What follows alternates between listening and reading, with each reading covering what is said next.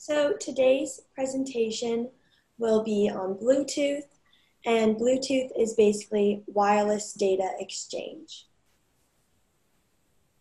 So first, to start off, what is Bluetooth? So Bluetooth is a short-ranged wireless technology that uses radio waves to transmit data from one device to another. Bluetooth was invented in the 90s by Jaap Hartson at Ericsson, which is a Swedish technology company. The majority of patents regarding Bluetooth technology are also owned by Ericsson. So now I'm just going to play a short Wherever video. your understanding is, let's explain Bluetooth from simple. Sorry, I'm just going to play a short video just about Bluetooth. To complex in an easy to comprehend way. At its core, Bluetooth is the prime wireless technology used across virtually all devices. Bluetooth is just an invisible wire that connects different devices together. And hang with me here, we're going to get more complex as we keep moving. When we say Bluetooth, we really mean the connectivity between devices, because this involves both a signal and some hardware. On the hardware side, both devices need to be equipped with an antenna-supplied chip that can encode, decode, and transmit data via an antenna. We all have probably tried and hopefully succeeded at connecting a device through Bluetooth. What's really going on is the device that is set to be discoverable, usually the one with the final output, like a speaker, sends out pinging signals that can be detected by other Bluetooth-enabled devices. In other words, it shows up on your phone screen. Once you hit connect and link the devices together, you've just formed a PicoNet. No, this isn't a net used to catch yellow Pokemon. Pikachu net. Okay.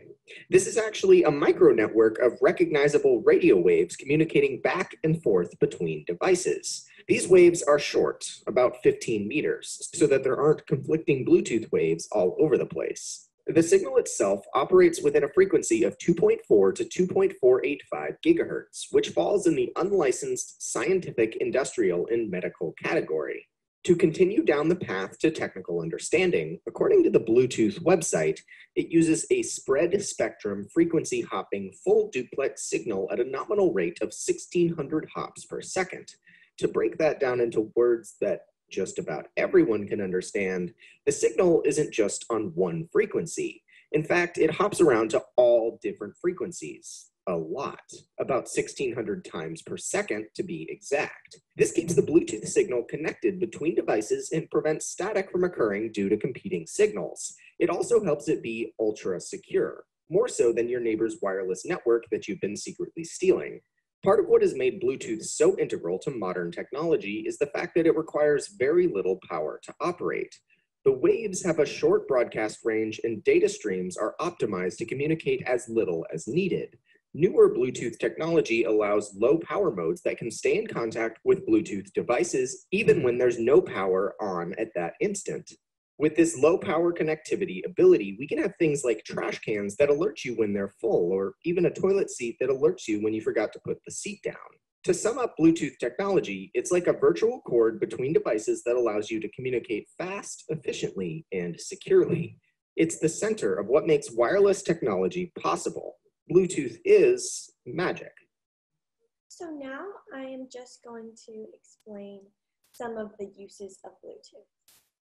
So Bluetooth can be used for many different things, including speakers and wireless headphones, wireless accessories like mouses and keyboards, hands-free phone use in cars, wireless instant file sharing, screen mirroring, tethering devices, for example, connecting your iWatch to your iPhone, wireless home devices like thermostats and lights, as well as more.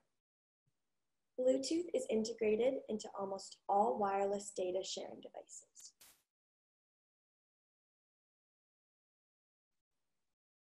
So some advantages of Bluetooth are that it is wireless, as well as it is very efficient, and it also has good availability, which means that it is available on almost every device, no matter what kind of device you have.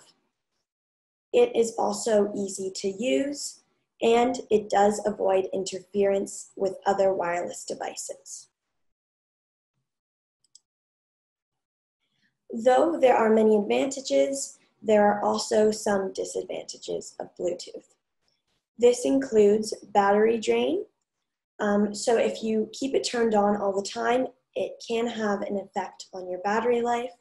So just make sure to turn it off when you are not using it. It also can have poor security. And again, to stop this from happening, you can just turn it off when you are not using it. It also can have slow data. So Bluetooth is only appropriate for sending files in smaller batches. It may slow down if you're trying to send files that are too large or any large amount of information. It does also have some proximity limitations as well as compatibility issues between devices. Is Bluetooth secure? Bluetooth is more secure than Wi-Fi, but that does not make it completely secure. You could accidentally send people information via Bluetooth that you didn't intend to, and there is also the possibility of eavesdropping when you are using devices such as wireless headsets. So those are two things that you should definitely keep in mind if you are using Bluetooth. And the best way to keep yourself secure is to turn off Bluetooth when you are not making use of it. And always double check you are connecting to the correct device and not anybody else's device by accident. So now I'm going to move on to explaining how to enable Bluetooth on different devices. So this slide is specifically for Macs. So first you should go to Spotlight and search for Bluetooth and open it. So this is where you are going to search for it in the search bar, and then it will come up. Then a window will open, and all you need to do is turn on Bluetooth by clicking the Turn on Bluetooth button. So you can see to the right that Turn Bluetooth On button. It'll then say Bluetooth turned on. Next is enabling Bluetooth for an iPhone or an iPad. So first you will go to your settings. You will then find a few different categories beneath the first, your top name, and it's underneath of Wi-Fi. You will select Bluetooth from that menu, and from there you can just click that white button to click Bluetooth on. As well, you can turn it off by going into this section. And you will know that it is turned off if it is gray, as it is in this screenshot to the right. Next is enabling Bluetooth on Windows. So to do this, you will go to the Start menu, then select the settings.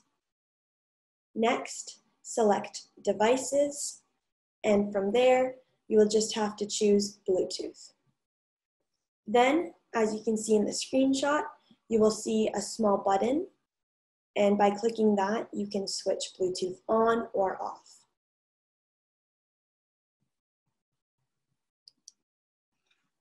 Enabling Bluetooth on an Android. So for Androids, you first go to your settings. From there, you will select Bluetooth from the menu.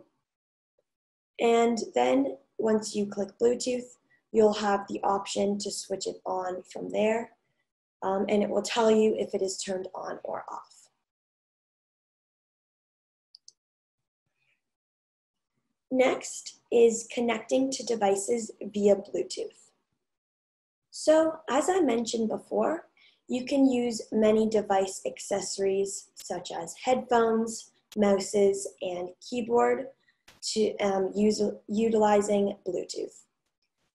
If you are connecting to a mouse or pair of headphones, make sure you read its instructions to make it discoverable before attempting to connect via Bluetooth.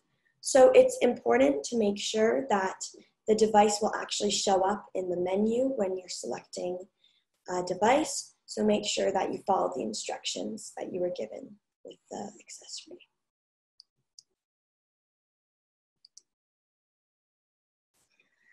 So now, as I did before, I'll be explaining how to connect to devices via Bluetooth for a few different types of devices. So first is a Mac. So you will open your Bluetooth settings again as you did before. You will then see connectable devices listed with a connect button next to it. So as you can see in the screenshot to the right, if I wanted to connect to that mouse, I would just have to click that connect button.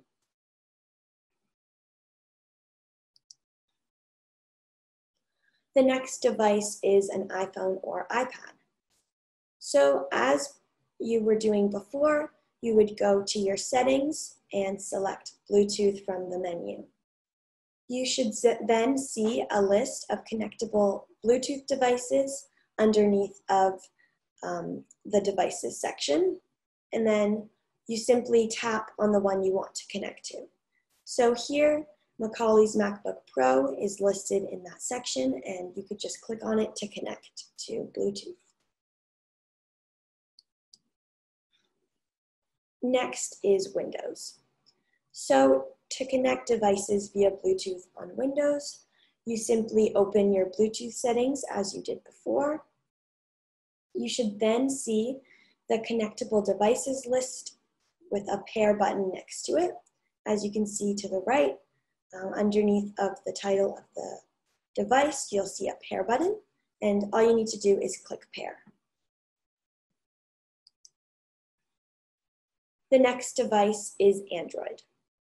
So to connect to devices via Bluetooth with Androids, you open your Bluetooth settings again. From there, you may either see available devices in the main menu, or you may have to click pair new device first. It just depends on if you've already connected before. And then either way, once you see the device you want, tap on it to connect.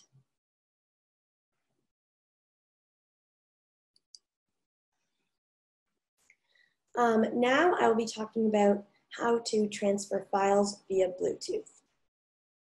So for AirDrop, this is for Apple devices transferring files between one another.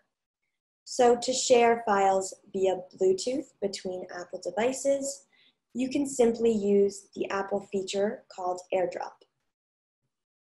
If Bluetooth is turned on for both devices, you can simply right-click if it is on a Mac, or tap the icon, which is a box with an arrow coming straight out of it for a phone or tablet, and then select AirDrop. Your device should then locate other nearby Apple devices, and you can select one to share with by tapping on it.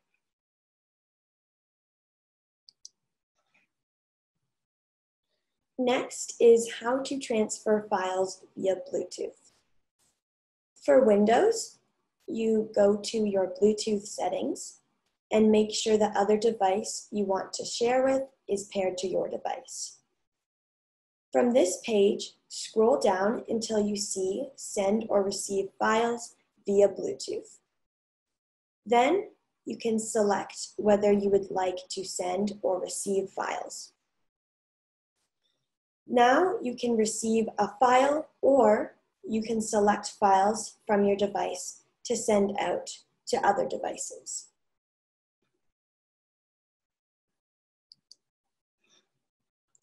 The next device is an Android. Note, this may not be correct for your device, as all Android devices are different. So generally on the Android tablet, you would locate and select the file you want to send. Next, you would choose the share command, which looks like that icon that is right to the right of the second bullet point. And from there, you go to the Share menu and choose Bluetooth. You can then select the device that you want to send the files to.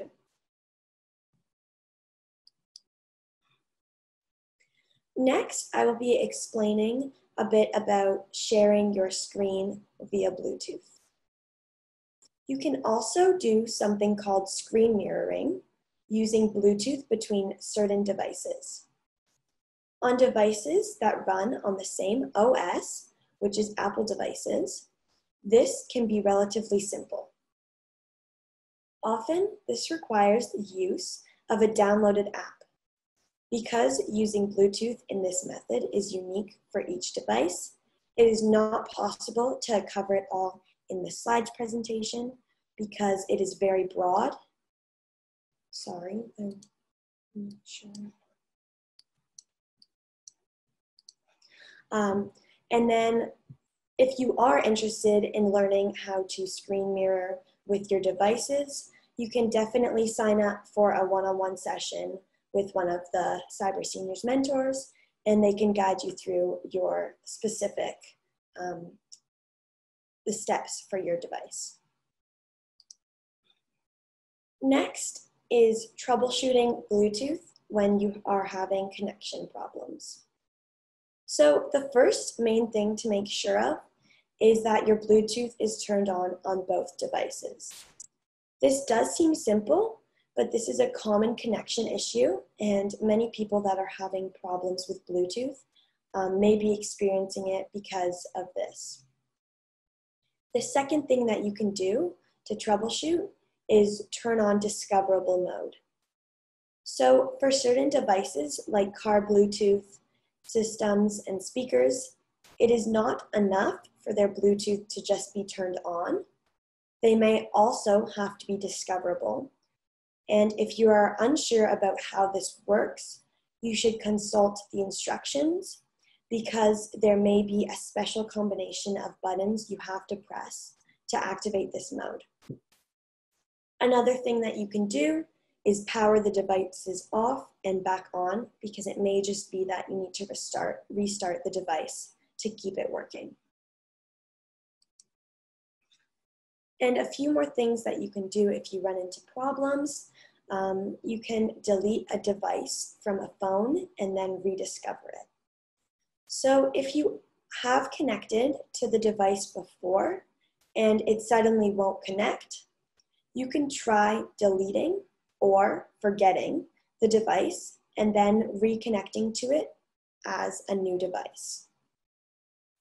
Another thing that you can do is make sure the devices you want to pair are designed to connect with each other.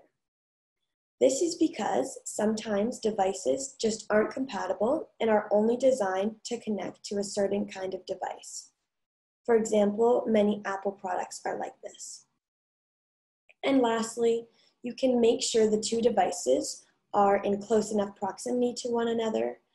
This is because Bluetooth can usually only connect within 10 meters, and if you are too far apart, it will not work properly.